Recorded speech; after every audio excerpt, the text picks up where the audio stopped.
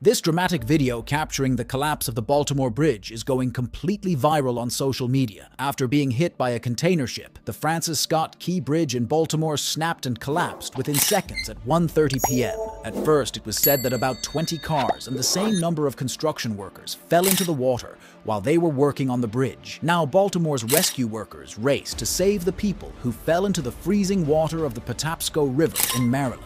Experts say that exhausted swimmers without anything to float on can survive in water between 50 to 60 degrees for about 20 to 50 minutes, while those with flotation devices may last for 2 to 3 hours. Maryland State Police sent helicopters and special drones to help with the rescue. Around 40,000 cars use the bridge daily. With its collapse, the city of Baltimore is now cut off for traffic from the sea.